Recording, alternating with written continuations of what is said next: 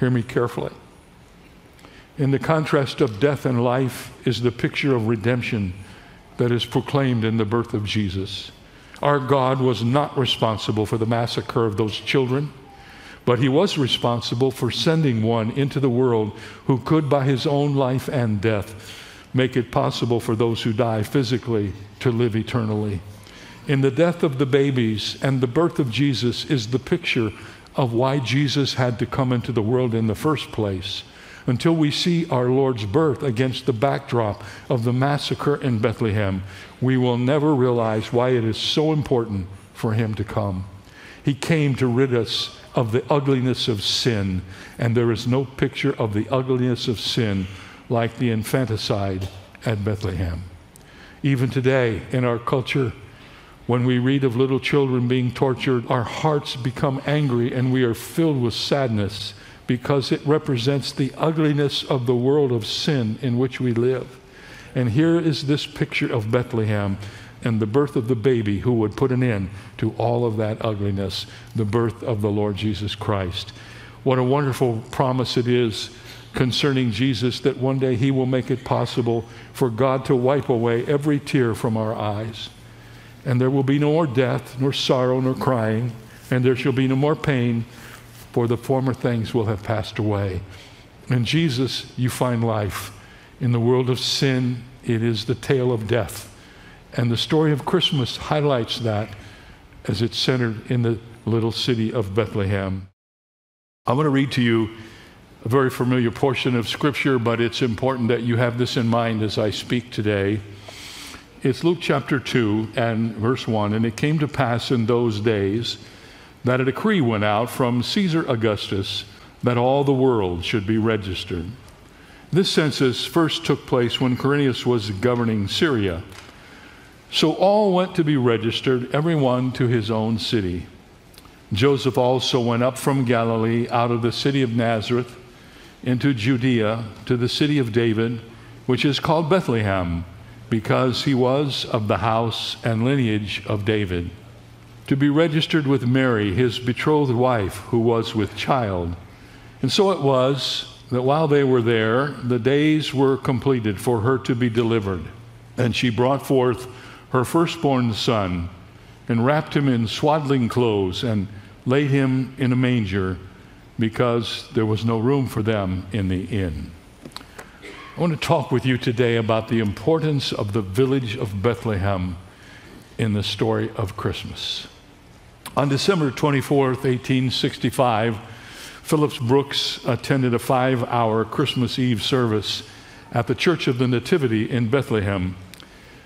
He said every Christmas song that had ever been written for Christmas was sung that night, and it was a wonderful time that deeply moved him. Later, he wrote in his journal about that experience. He said, I remember standing in the old church in Bethlehem close to the spot where Jesus was born, where the whole church was ringing hour after hour with splendid hymns of praise to God. How it seemed as if I could hear voices I knew well telling each other of the wonderful night of the Savior's birth.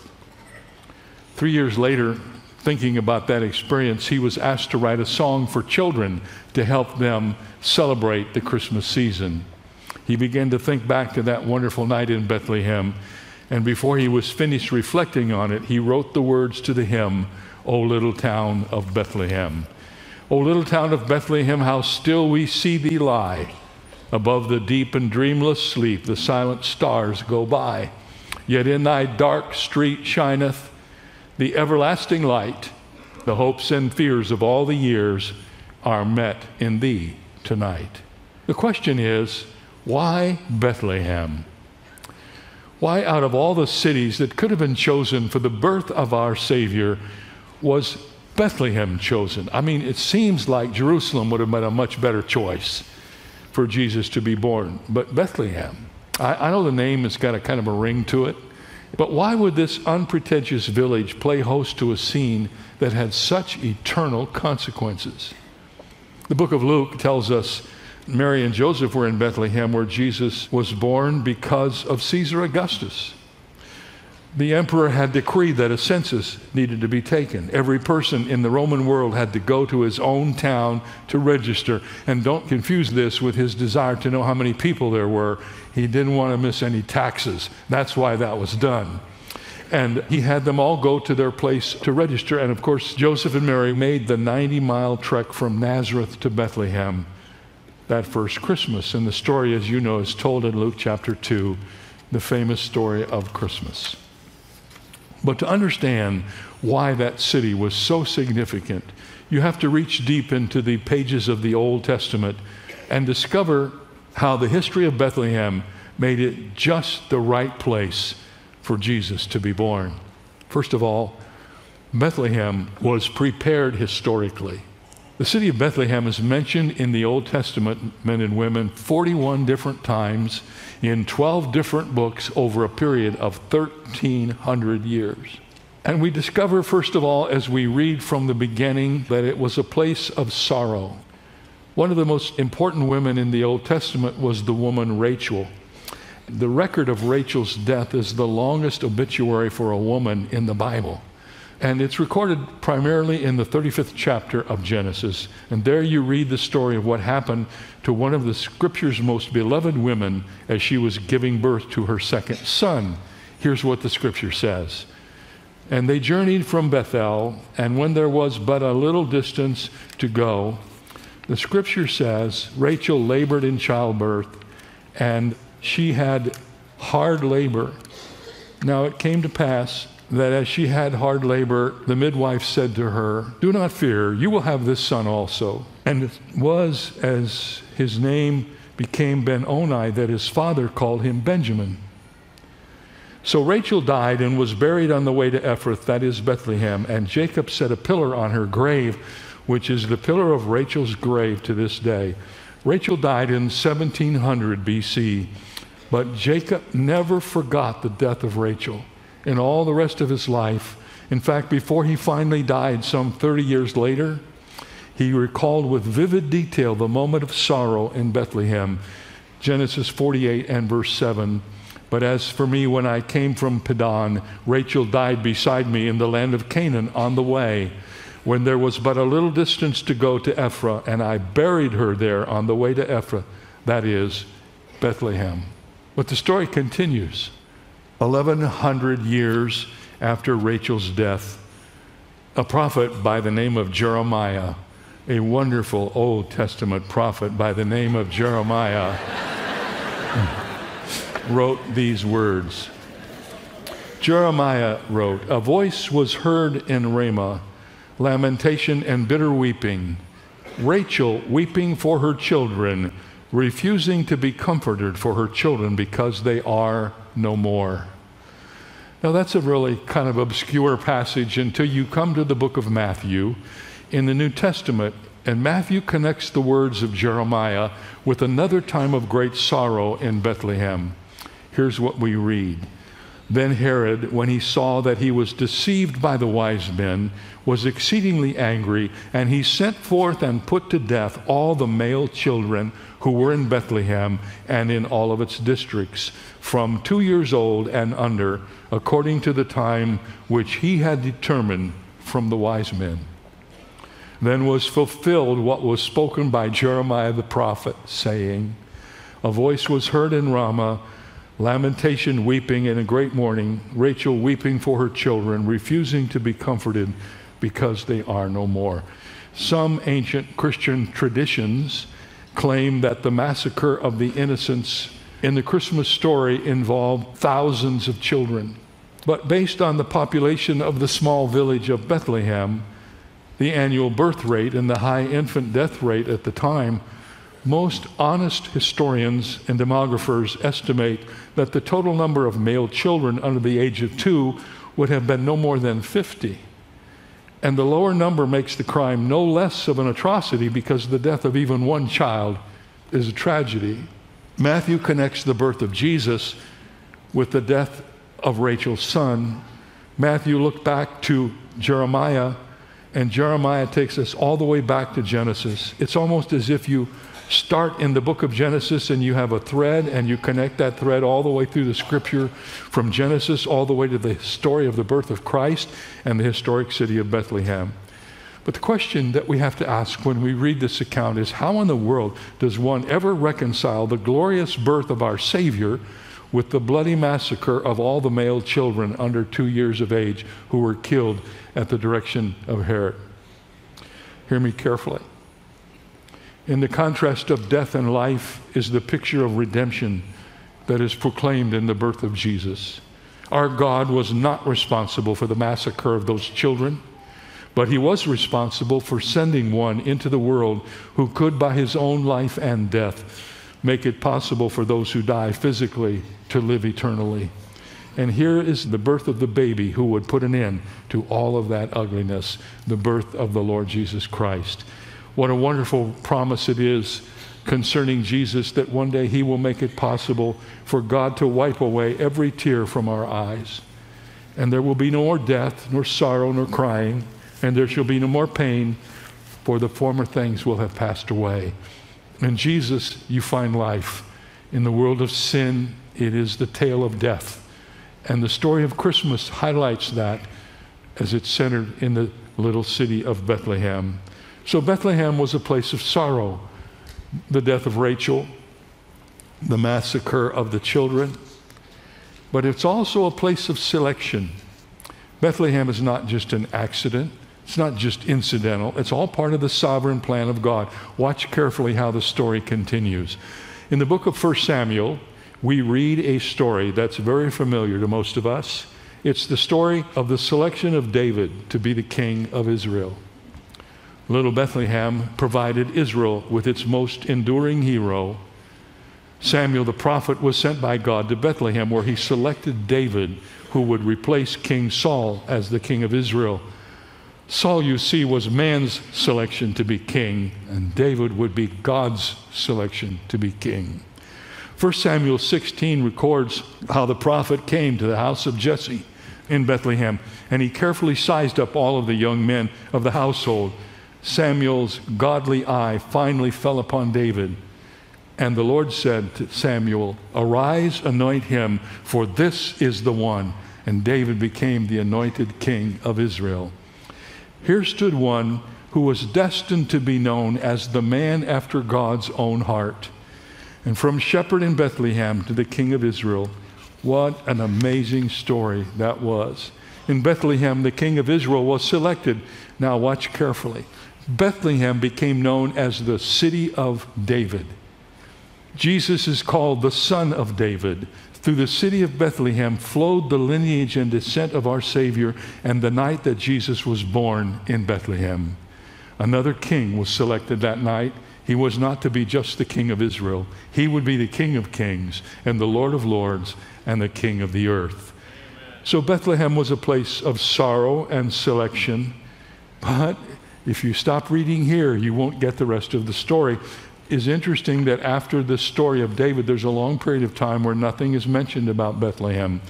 And we discover a little bit later that Bethlehem was also a place of salvation. Watch. One of the wonderful stories of the Old Testament is the story that is found in the 4th chapter book called Ruth. From the time that Jacob spoke of Bethlehem as he was about to die, there's no important reference to the city for many years. And then you come to the book of Ruth. And all of a sudden you open this book, and in this little book of Ruth, in 4 chapters, the word Bethlehem is mentioned 7 times. Bethlehem is alive again. It's come back. And the book of Ruth presents to us one of the most perfect pictures of all the Old Testament of the redeeming work of the Lord Jesus Christ. You remember the story. Trusting Naomi's God, Ruth insisted on leaving Moab and following her mother-in-law back to Bethlehem. But Naomi and Ruth arrived at Bethlehem and they had nothing. They were piteously poor. And according to custom, they needed a relative to redeem or provide for them and their family. And Boaz stepped up, rescuing Naomi and Ruth from poverty and ultimately taking Ruth as his wife. Near the end of the book, we read this blessing upon Ruth's life. And all the people who were at the gate and the elders said, "We are witnesses. The Lord make Ruth, who is coming to your house, like Rachel and Leah, the two who built the house of Israel, and may you prosper in Ephrathah and be famous in Bethlehem." Ruth became famous in Bethlehem. Now, interestingly enough, if you follow this story further, Ruth is only mentioned one time in all of the New Testament. Only one time. And you'd be surprised where it is. It's in the very beginning of the New Testament, in the first chapter of Matthew, in what we call the genealogies. Matthew 1, 5, and 6. Salmon begot Boaz by Rahab. Boaz begot Obed by Ruth. Obed begot Jesse, and Jesse begot David the king. So what do you say? What is that all about? Well, the whole story of the Old Testament leads us right to the birth of Jesus. In Bethlehem was the story of Jacob and Rachel. In the story of the selection of David comes David, and Jesus is called the Son of David. And in the story of Ruth, we meet the woman who was ultimately mentioned as being in the line of descent of our Savior. Did you see that? She's in the genealogy, one of the women in the genealogies of Jesus. And the one thing that connects all of these stories together is Bethlehem, the little village of Bethlehem. And just as Ruth found her Redeemer in Bethlehem, we find ours there as well.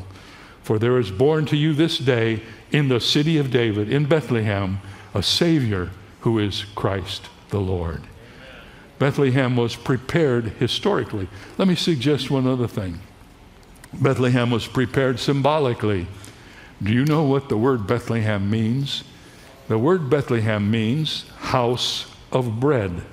And the word Ephrathah means fruitfulness. So the city of Bethlehem was the house of bread. That is what caused the Lord Jesus to say on one occasion in John, "I am the bread of life. He who comes to me shall never hunger." The bread of life was born in the house of bread. And the fruitfulness, Jesus said, "By this my Father is glorified, that you bear fruit, and you will be my disciples." To a hungry time and a thirsting world came the bread of life, who teaches us to have a fruitful life in his behalf. You see, our Savior was born for the hungry as the bread of life. He was born for the helpless, and now he comes to us as our Savior. And then, finally, Bethlehem was prepared prophetically.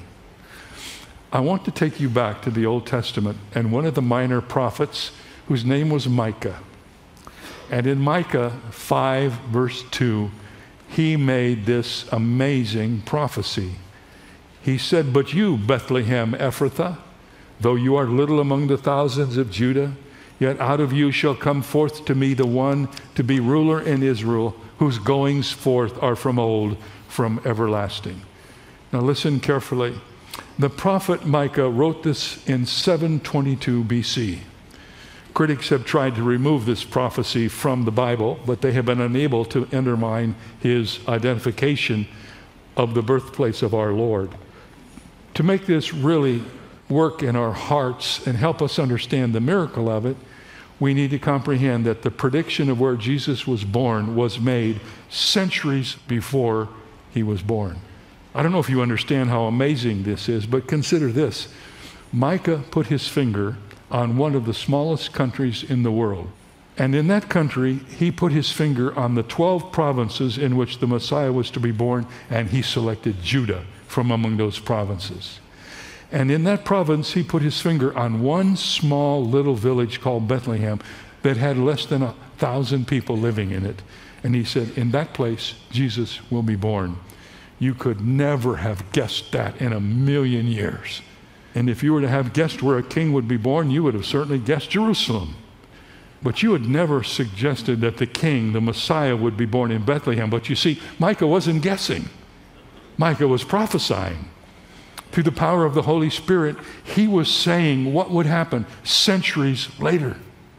At the time of our Lord's birth, when Herod gathered the whole Jewish Sanhedrin together and inquired where Jesus was to be born, they said, in Bethlehem of Judea. They knew. They had read Micah. And thus it is written by the prophet, but you, Bethlehem, in the land of Judah, are not the least among the rulers of Judah, for out of you shall come a ruler who will shepherd my people Israel. Here are the wise men quoting Micah from the Old Testament. And 30 years after the birth of Jesus, the Jews were still willing to admit that Micah spoke of the coming of the Messiah. John 7:42 says this, has not the scripture said that the Christ comes from the seed of David and from the town of Bethlehem, where David was? You can't take Bethlehem out of the Bible. You can't take Micah out of the scenario. They are part of the historic, wonderful, miraculous, prophetic announcement of the coming of our Messiah. Amen. For those who read the ancient writings, those who thought about the eternal workings of God, the clues were always there, as we know in history, the names and the surprising ways of God himself. Bethlehem was a village that bore watching. So as the years went by, the rabbis remembered and the scholars kept an eye on the little village. Everyone else passed it by. And when Joseph and Mary come to Bethlehem for the registration, they walk into a busy town, everybody doing their own thing, nobody even aware that anything miraculous is going to happen. While they went their way and did their business and didn't care at all who was there, the Messiah of the world was born among them, according to the prophet, right on time, in the right place. Now, some of us, we hear all of this and we say, Dr. Jeremiah, that was all really interesting information, but so what? What does that mean to us today? I think Philip Brooks captured it for us in the last few words of his hymn. He said this, the hopes and fears of all the years are met in Bethlehem tonight. That night when Jesus was born, it was a watershed in world history. From that moment on, even the calendar is changed.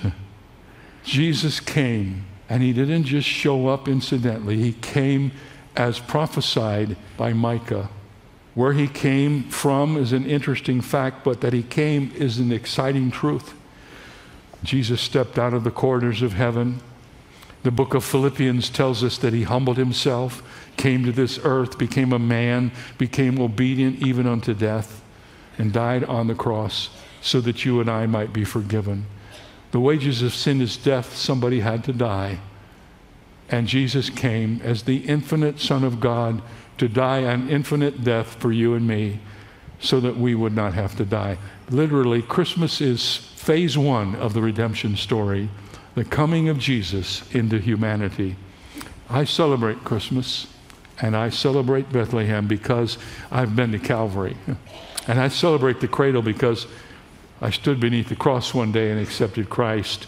I celebrate the coming of Christ because if he had not come, I would be unforgiven. But because he came, my sins are forgiven. And I am now going to heaven, as many of you. And the wonderful message of Christmas for all of us is not about the details. They're interesting. I'm glad I could share some of these backstories with you. But the important thing is to know that Jesus came for a specific reason. And the most famous verse in all the Bible puts it better than any other. For God so loved the world that he gave his only begotten Son, that whosoever believes in him should not perish, but have everlasting life. Have you believed in him? Have you put your trust in the one who came for you? He didn't have to come. He could have stayed in heaven, but he did not. He came here to be one of us in obedience to his Father, and then paid the penalty that we deserve to pay. Do you know why most people don't become Christians? Because they are unwilling to admit that they need Jesus. They're unwilling to admit that they're sinners. They come up with a long list of why they are so much better than other people they know.